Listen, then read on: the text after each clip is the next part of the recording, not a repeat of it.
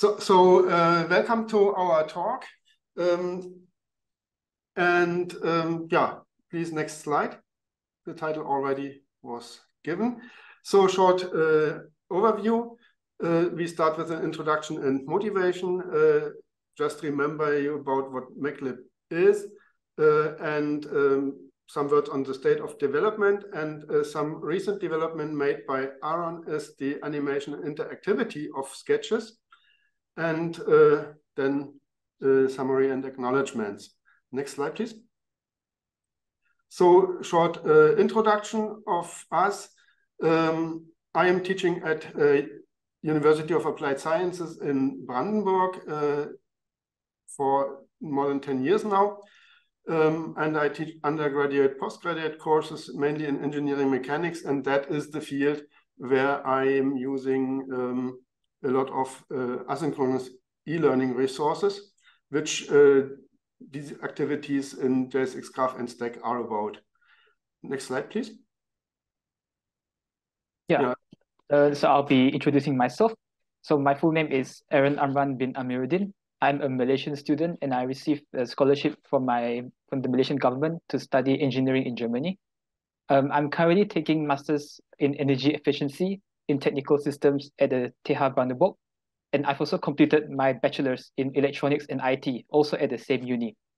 Currently, I am writing the master's thesis titled "Further Development of a JavaScript Library for Interactive Moodle Exercises in Engineering Exercises."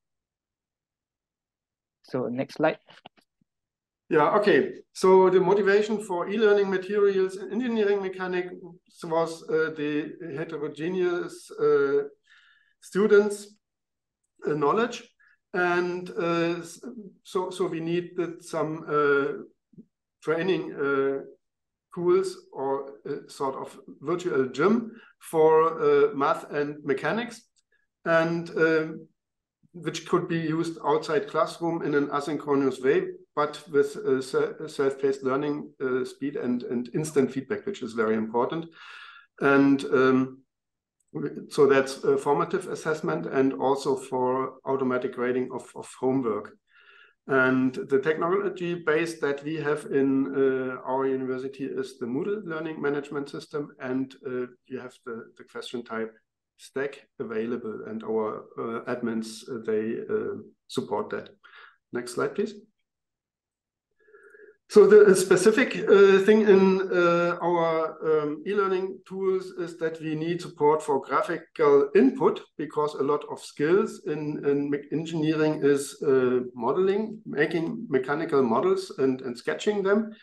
We have grapho-analytical methods, which need some performance on pencil and paper in a graphical way. And also the visualization, like diagrams and things like that, is an issue to develop skills with. Next.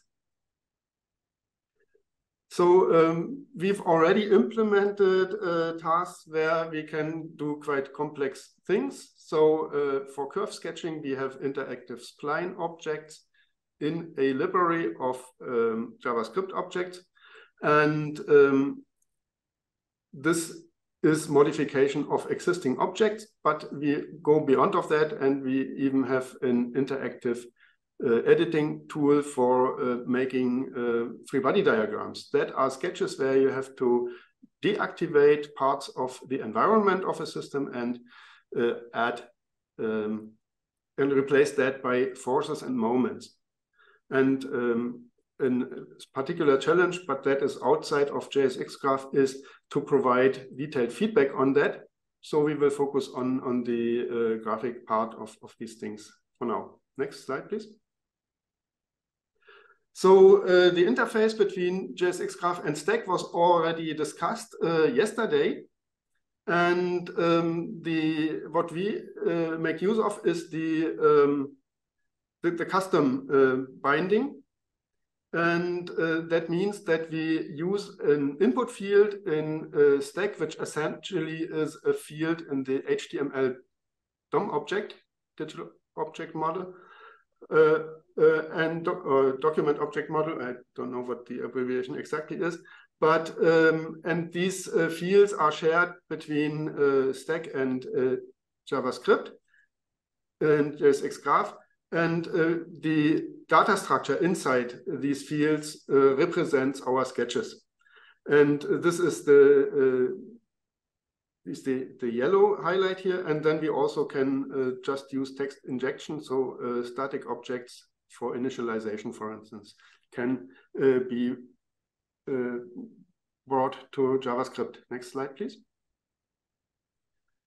The standard way to do stack questions with JavaScript or JSXGraph applets is to specify some variables inside the stack question in the so-called question variables region, and then in the question text to embed a JSXGraph block with problem-specific JavaScript code. For instance, there is an applet for positioning a circle and a line in the coordinate system that is realized by this blue boxed JavaScript code. So for whatever thing you have to implement, you need to find a solution, and these solutions need to be consistent between several tasks or questions, and they need to be maintained and adjusted to new versions of JavaScript, JSXGraph, and Moodle. So next slide, please. So what we do is we try to create the same sketch using a list of objects in the question variables. So we define a maxima list of object specifications. There's a keyword, name of the object, and some parameters, which are object specific, of course. And this is conveyed to JSXGraph, and the actual applet is then generated from this list. And the code to be inserted in the question is entirely generic. So you do not need to touch any JavaScript when you author such a question. You just need to know the objects. There's a nice wiki page on that. So you can do that and do not need to think anything about JavaScript. So that was the idea of creating this object library, and with recent stack versions, you even can put in a link to an external library, which you may then update online. And so you, for instance, can do the transition between new Moodle and stack versions without touching all your questions. But still, there can be a lot of changes in the JavaScript code under the hood, which you otherwise would have to do in every question separately. So that's the idea why we have this external library, Meclib. Next slide, please. So to summarize and to add some information, so we have also, besides the JavaScript classes for the objects, we have some feedback functions in Maxima, also being part of that library.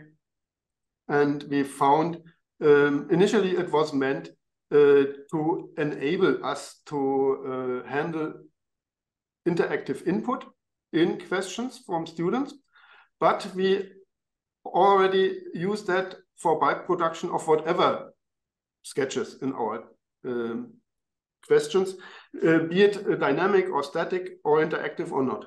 So it is very consistent in the appearance, and it is also self-contained. So the sketches are part of the stack questions, and they can be edited using the question variables, the list of objects. Next slide, please. Here's an overview on what objects are defined. So that's a step which has stabilized in the last year. So we find it quite sufficient at the moment. And what you see here is the red dots. These are control points. Objects with such control points are interactive, and all the other objects, they have been static so far until Aaron came into the play and started his thesis. So some of the objects were interactive, but most were not. So you could not move them around. And next slide, please. This is a question example which I already mentioned, and everything you have to define is just this set of this list of lists, object descriptions. Next slide, please. This is just a bit of showing off some of these interactive sketches where you see how the complexity of the sketch relates with the amount of objects you have to specify. And one point, for instance, is that here we define the label position in the object label, in the lines with starting with label. We explicitly set these positions, because automatic labeling would not work at that point. So next slide, please. This is our free body diagram editor. You can put in the name and then drag and drop the gray force or moment objects and then adjust their positions, and you get feedback on whether the position is correct, whether the direction is correct, whether the naming is correct or appropriate. And but I've presented that earlier. So next slide, please. The current work focuses on maintenance. So we've handled the transition to stack 4.4 with much support from Matti Harjula, and which led to a solution in this transition which allowed us to keep all the questions untouched, just modify the library. And that was a big success for me, because otherwise that would have cost me quite some, I think more than weeks of work. There are several hundred questions now for the 3 courses of engineering mechanics. And in the extensions, I done quite some work in feedback functions, and what Aaron's thesis is about, to add interactivity and animations to objects, so that you can move the sketches around and not just editable objects as it was until now. And I think now it's your part, Aaron. Next slide, please. Yeah. Okay. So thank you, Professor Kraska. So now I will be explaining about the first sample question that we've decided to show. So the first part, this question is, it shows a simple pulley system with mass A and mass B. And this question, it is meant in such a way that only mass B is interactive, as denoted by the control points here. What this means is that when mass B is moved upwards, then mass B and the corresponding pulley, they will move downwards. And the same thing will also happen vice versa. If mass B is pulled downwards, then mass A and the pulley system, it will also move upwards. Now I would like to show the JS fiddle. Oh, it does not open. Guess I have to open it from here.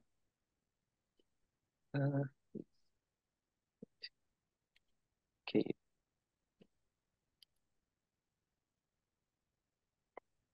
Okay, yes. So as we can see over here, this is how we create the questions to be interactive. We need to code with extra JavaScript codes. Yeah, it's done at the bottom here.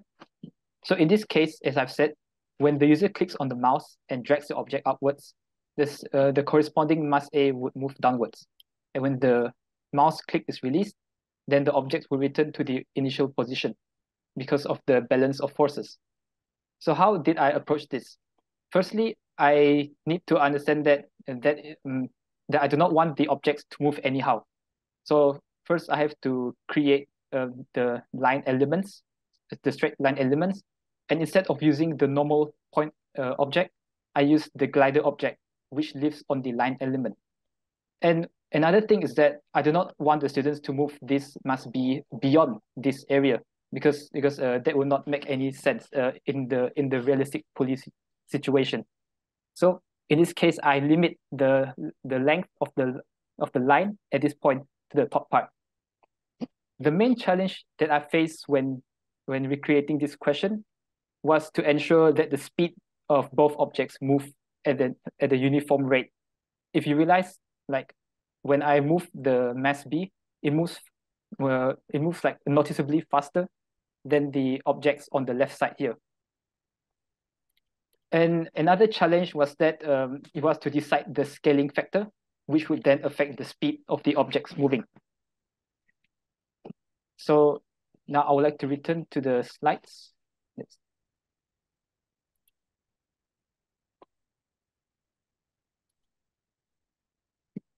Now moving on to the second question. In this question, we have what we have here is a beam, which is attached to the fixed object, and a spring, which is attached to the section of the beam, which is also attached to the fixed object. In this case, when the user, when they try to oscillate the beam object by controlling the control points over here, and when they drag the object upwards or downwards, and when they release the mouse, it is expected for the objects to oscillate at a certain amplitude. Now I would like to show the demonstration in JS Philo with the corresponding object frames. So this is just a quick demonstration.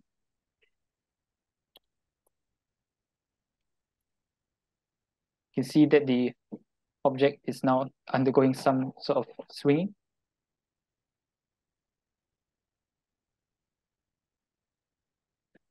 So initially, I thought that I will only need to use one circle to ensure that the object moves uniformly.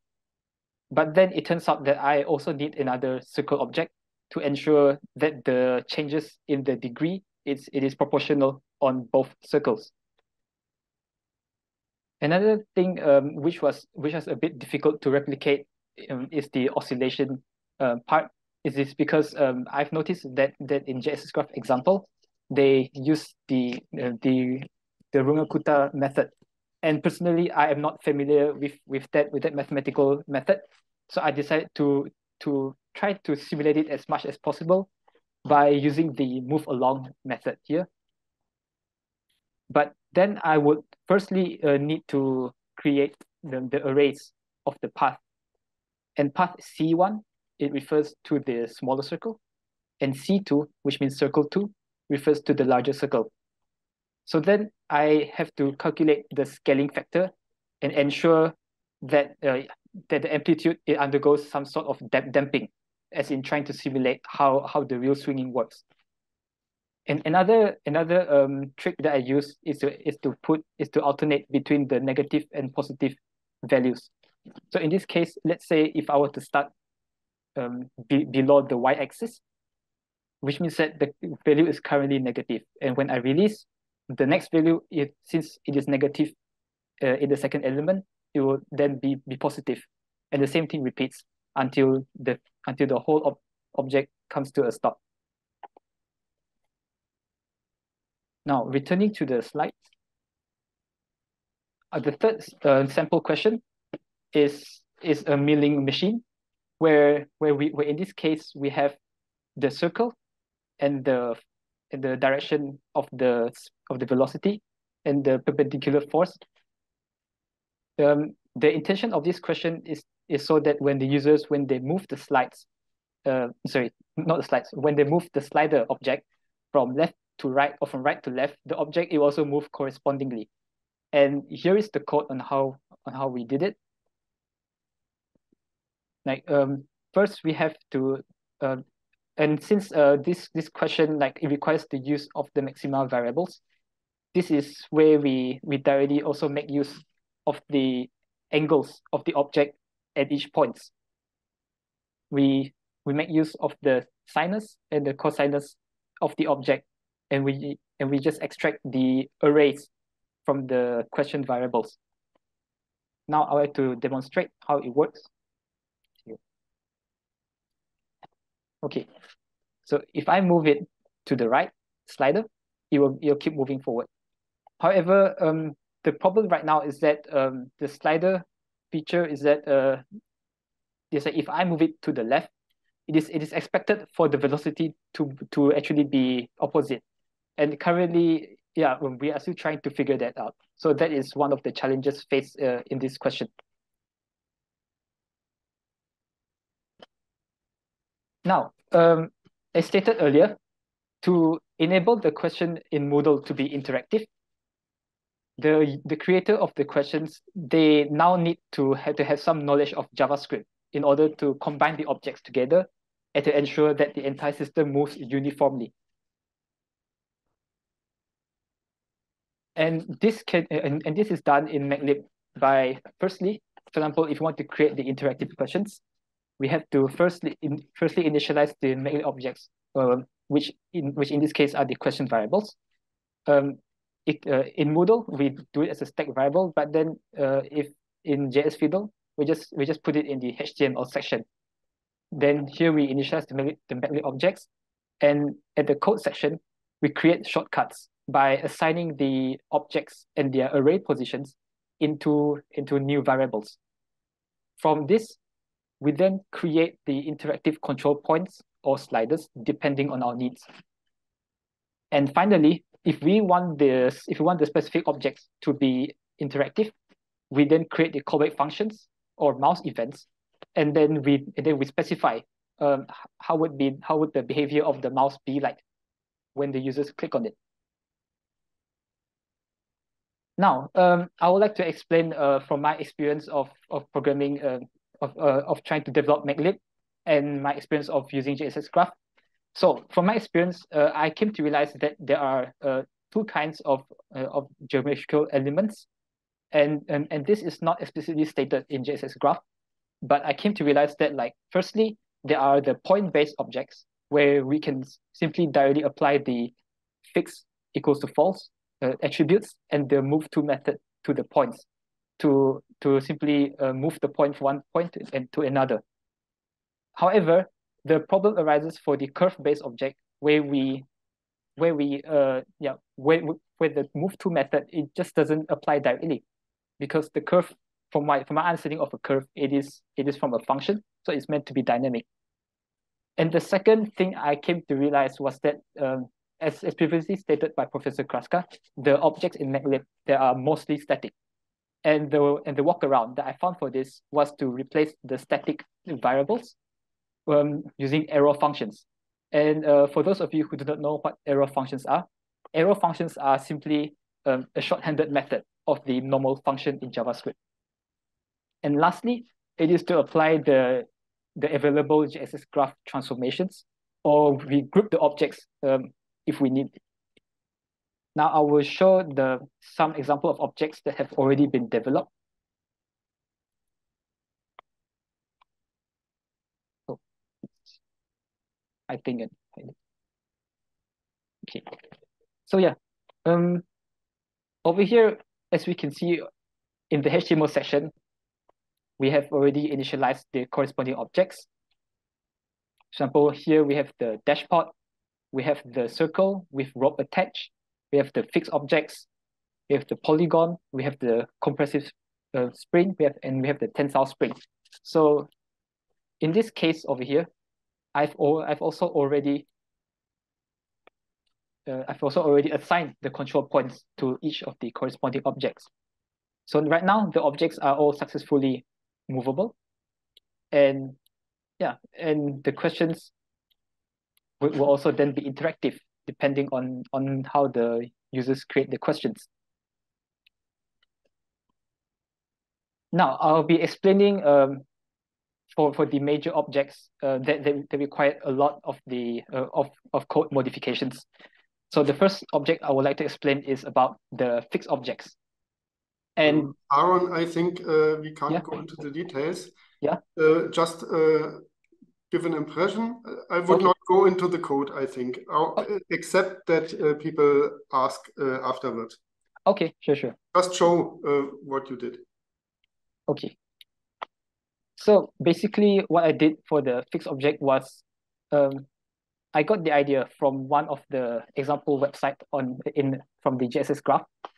And the idea basically it is to calculate the difference between a reference point, and we apply that difference as a transformation of type translate to the rest of the points.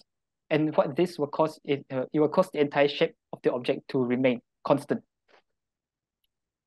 Now, next one is, in this case of the dimension object, the main challenge was to make the lower pair of the points as the control points and to maintain the 90-degree angles. So what I did was I make use of the circles and the lines and the corresponding intersections. And from the intersection points, after I have already hide the visibility of the unneeded elements, the final output is that the objects are now interactive. The third part is the rope object, where basically it's supposed to be a rope which is attached to two circle objects. And this is seen, for example, in the very first sample question, where we make use of the rope and the circle in the pulley system. The idea behind it is that we just have to make use of the circles and some geometrical intersections as well. Now, moving on to the curve-based objects. In this case of Meclib, it will be the dashpot object, this first one, the compression spring, and the tensile spring.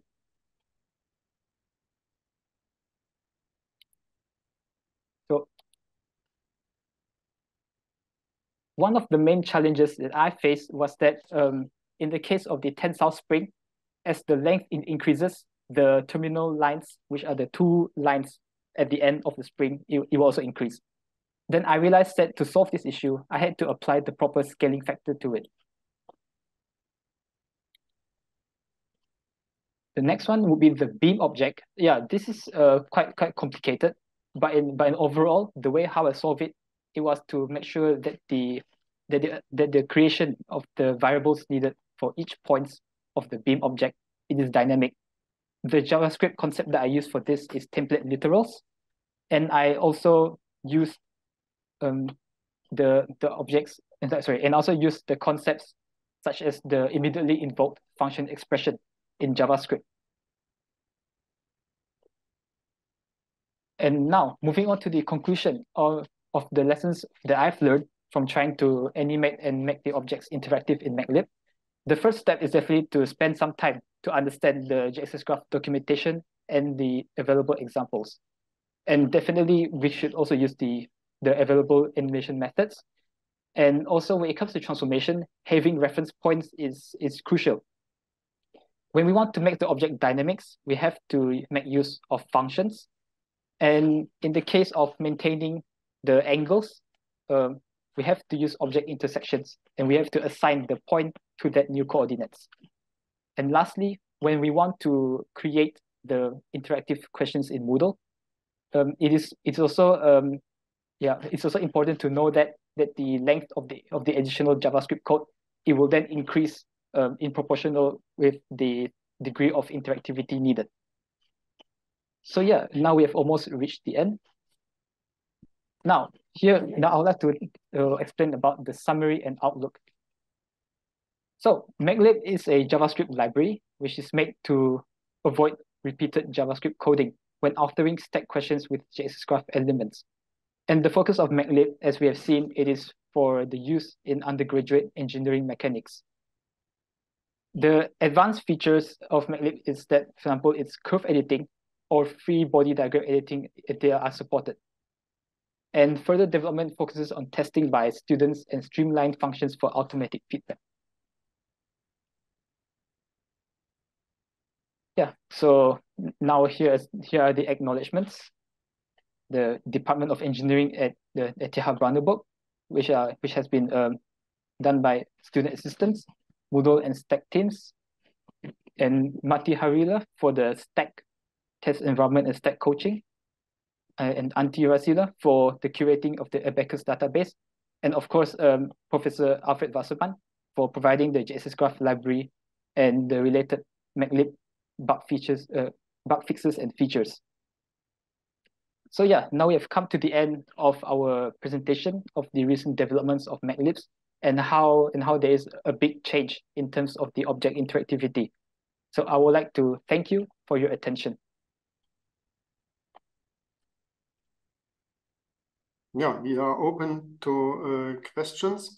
And there's also a backup slide on the issue discussed yesterday. If you want to start with that, there was the question of how to control the info box and in particular how to make this control, let's say, anisotropic, so different between the X and Y axis. And so that is something which, of course, I didn't think about myself. That was, I guess, a hint some time ago by Alfred. And so what we do is we replace the info box function, which is shown once an object is highlighted, with our own function. And this function takes the coordinates X and Y, and the link to the element, a reference to the element which that point belongs to. And so what we actually do is we compute the text to show. And that is controlled by a label that can be set. And these settings, these are just attached properties, attributes of the reference object. So if we want to modify the info box, then we just put an attribute to the element. And if that attribute is available, then it will be considered. And if not, then defaults are taken. And this affects, we can scale the value. So our grid has always the generic width 1 and by 1 in X and Y, but the displayed values on the axis and also in the info box, they can be controlled by these properties. This is the scale factor, X scale, Y scale, and the decimal precision in X direction and Y direction. And most objects have reasonable defaults for that. But in case you feel the need for it, you can override this without using JavaScript, just by specifying appropriate object properties in the maxima variable. So that's how it looks like internally, and externally it just looks like that you affect the decimal precision. So the decimal the point, the figures after the decimal point to the right of the decimal point, and also the scaling, the grid unit, so to say, the displayed one. So that's it, how we do it. And you do not have to implement that in each question, because it is just part of Meclib. And if you include Meclib in your question, then you have this at your command.